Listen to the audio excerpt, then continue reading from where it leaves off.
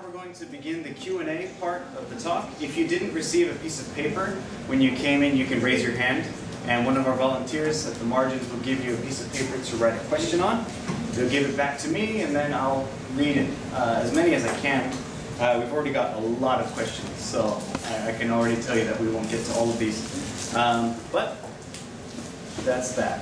Oh yeah, one more thing. Please do not raise your hand to ask a question directly. We prefer that you submit your question in a written format. It's easier for us, so thanks a lot. With that out of the way, we'll start with just some basic stuff about you. When did you first come to Korea? I arrived in Korea in 2007 and 2008, returned to the United States just in time to catch the recession. After working at several odds and ends jobs, teaching and tutoring and substitute teaching, I returned to Korea in March of 2012, and I've been here since. Okay. Have you been in Gwangju most of that time? Yes. I visited Busan, Seoul, but primarily in Gwangju. Okay. Why Gwangju? Is there any particular reason? Initially, there was no reason, but as I have been living here, I've come to realize that other than the heat and some indications that Korea is engaging in its own version of high-rise sprawl, I like Gwangju's culture.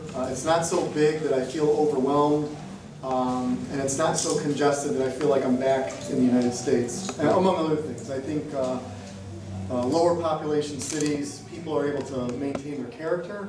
If you get to a bigger city, things become more competitive, more congested. People don't have time to be friendly, they're tired. So it's a different type of environment. Maybe bigger cities are more for maybe people fresh out of college. They have a lot of energy, they want to compete. Whereas a smaller city, I think, is more open to young, middle-aged, and old. And I think you see that in Gwangju. Okay. So you mentioned a few years ago you were back in the States. Yeah. And you saw, you were back in the sort of suburban setting. Yeah. Do you miss anything about the suburban lifestyle?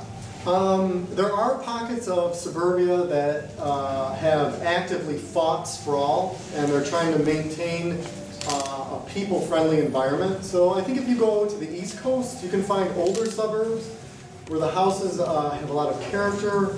They use a lot of maple wood, a lot of oak. They have a nice paint scheme.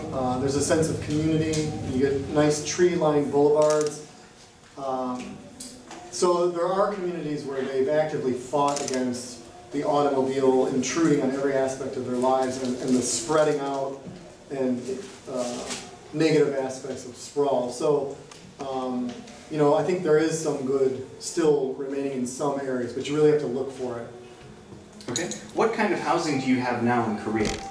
I live in low-rise housing, and it's kind of my first experience with being in a dense environment. I live on the 3rd floor of a 4-floor apartment, and well, I live in Sangmu, so you have big high-rises on each side of Sangmu area, and then you have a small section of low-rise apartments, mostly for young people. I'm kind of at the edge outlier in terms of age, in terms of the type of people there. I'd rather move to another area, but it's kind of my first experience in a high-density environment. And a good example of why I want to stay there is I live within walking distance of a pizza place.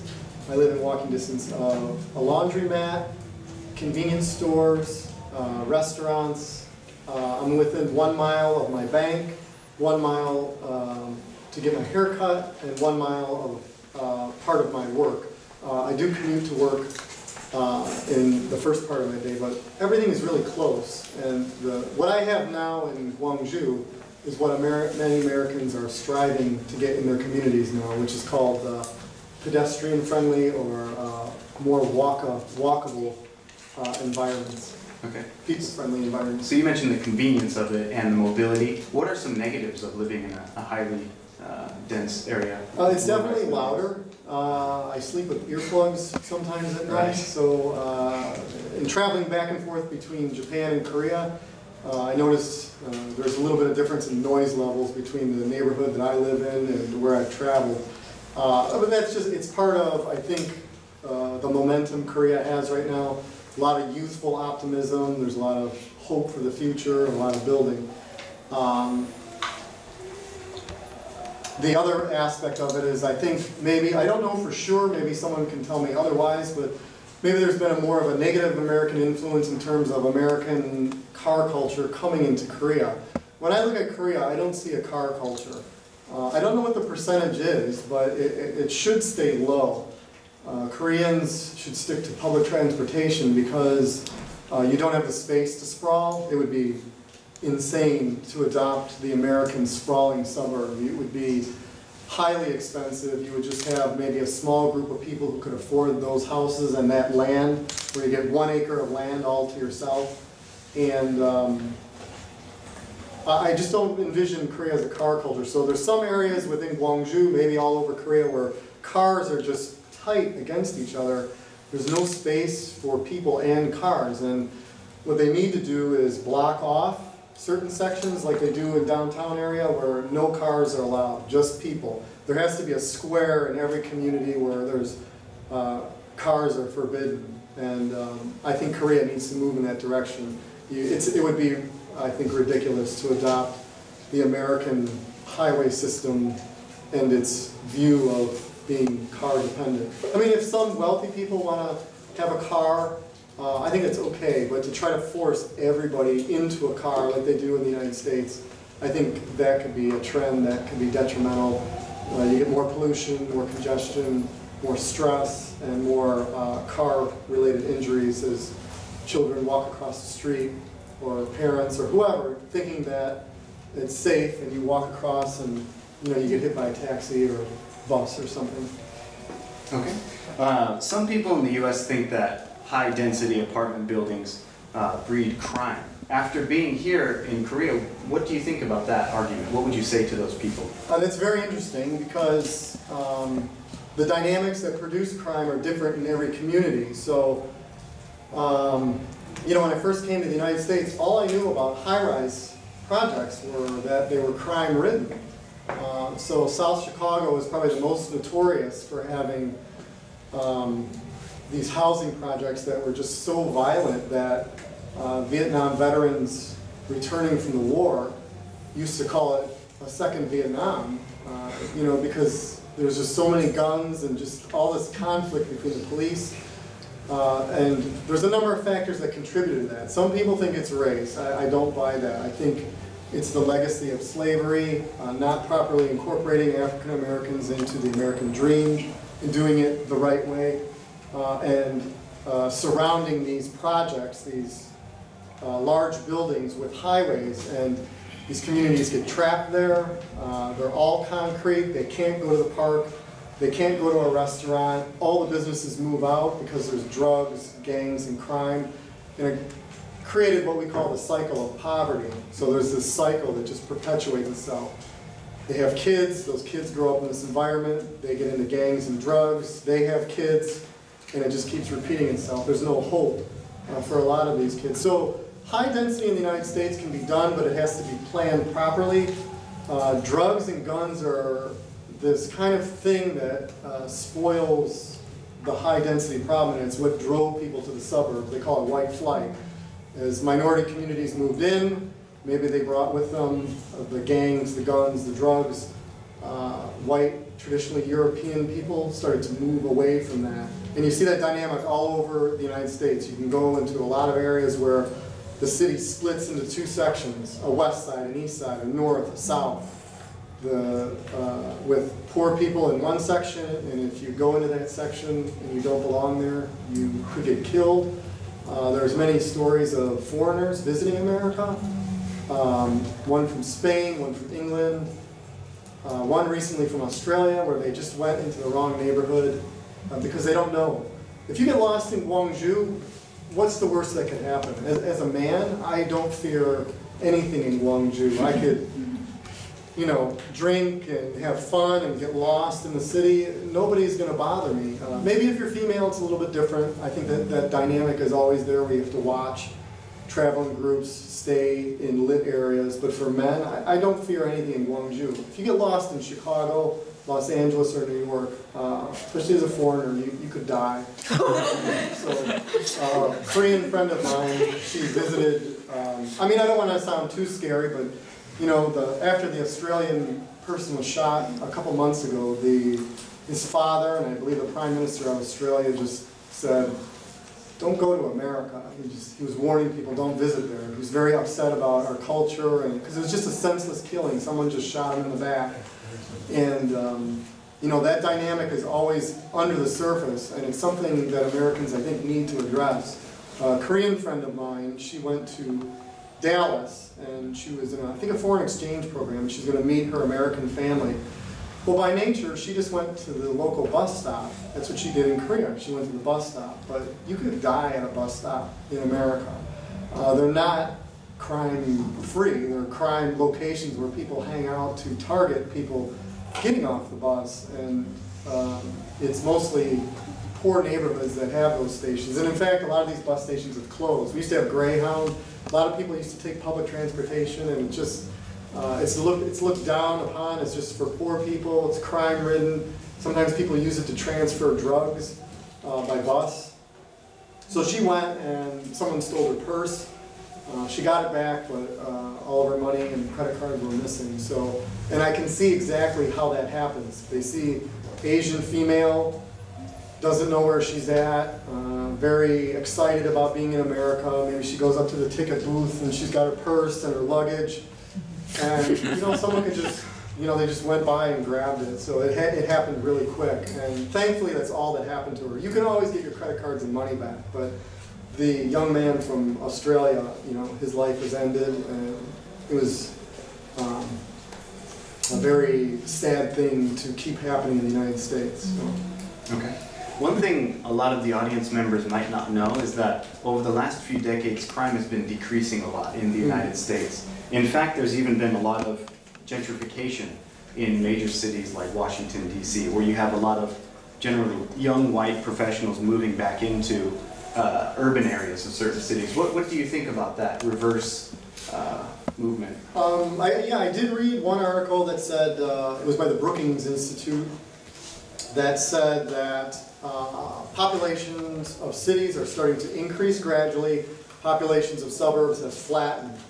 They don't know why, though. I suspect it's because of the recession, but I think trends of this new re-urbanization of people who are basically repeating everything I've spoken to you about today.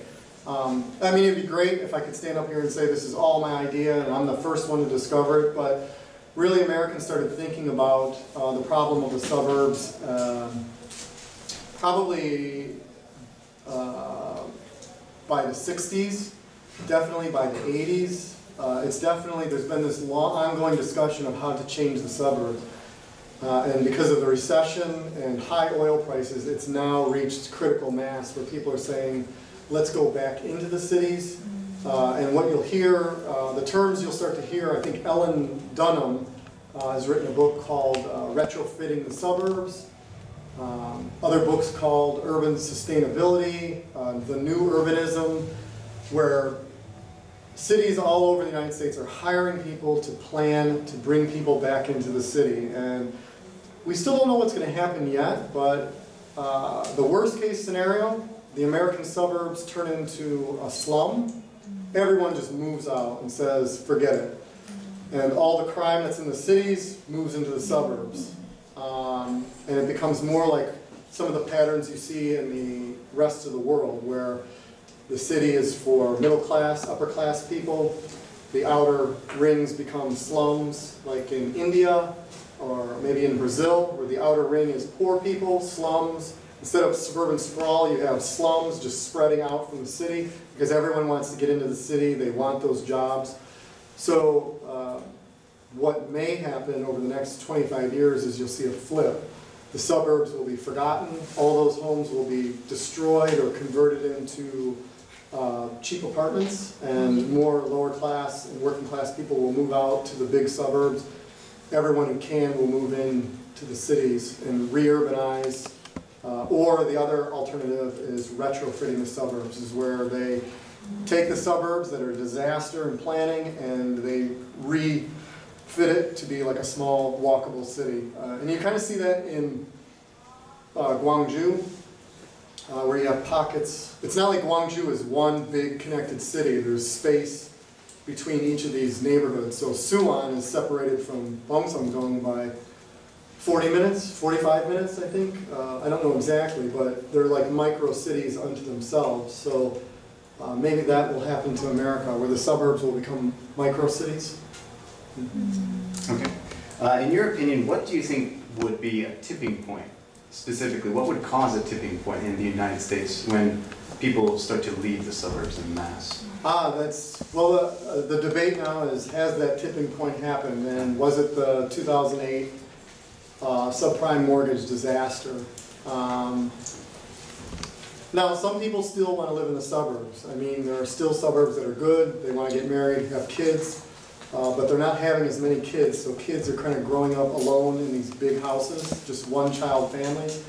But I think the tipping point is high gas prices, the subprime mortgage crisis, and the new urbanism that is trying to make cities more people-friendly, with mixed-use buildings, mixed-use neighborhoods, and trying to invite young, middle-aged, and old people back into the city. That's one of the things I noticed here is American cities now are still kind of hipster-oriented, college kids, people with money. I come to Korea, I see young, middle, and old, and I think that's very encouraging, because to be human is to know where you're at, to know your history, to know that it's just not you all alone and just living forever at a specific age. You know, when you see young people, it reminds you that you were once young. When you see old people, you see the direction you were going. In America, that's cut off, so you get a radical individualism that I think is very unhealthy and very dangerous. So one of the things I like about Gwangju is it's very balanced, so. Okay. All right, this will be our last question. Given your experience with the suburbs, what advice would you give Korea generally now? Every city should have an urban planning department. Maybe they already do. I think it would be important to recognize that it is impossible for Korea to adopt the same auto-bound culture that the United States has. There's no space for it. So you have to look at expanding your bus system, increasing sidewalk space. You don't necessarily have to build more subways, but a subway can help. But there's new ways to build, bus lane only paths on these big roads, so buses can just go 50, 60, 70 miles an hour, get people to where they need to go. You can build bridges over the streets that allow them to do that. But I would say that beware of high-rise sprawl. Maybe try to balance out the living environment between low-rise, mid-rise, and high-rise. Try to get a balance of things in Korea. And I think you see low-rise in Gwangju area, and you see high-rise. So maybe you need like mid-rise also, and try to make sure. And I think some of this is already here. You can go to Mudeungsong, you can go to 518 Park. You have parks throughout the city so people can breathe. Another thing you see in the United States is because of the sensitivity to pollution and climate change, they're thinking of ways to make the city more environmentally friendly. So as oil prices go up, maybe you want to switch to natural gas, solar, hydrogen. Try to diversify the community as much as possible. Don't become just dedicated to the automobile because there's no room. Japan has done a pretty good job. The time I visited Japan, I noticed the difference between Japan and Korea is very much has a strong bus system. You go to the bus station, buses just go everywhere, it's affordable. Same thing in Japan, you go to the train station, trains go everywhere. So maybe Korea could have a balance of bus and train, but I think with the road system out here, buses would be the first most affordable choice, and then light rail, and trolleys that go down the street possibly are very good choices also. So, but I wouldn't adopt the American model, and I would work very hard to keep society balanced, keep drugs out, maintain the strength of the family. There's a lot of key ingredients. It's kind of like making a good chemical reaction or making a good meal. You have to have multiple ingredients working together to create balance and harmony within society. America right now is very unstable, disharmonious. Okay. Well, I have to say this is probably the most questions I've ever gotten for any talk, so your talk was probably very thought-provoking for everyone here. I hope so. Let's give him a round of applause and thank him for answering the question.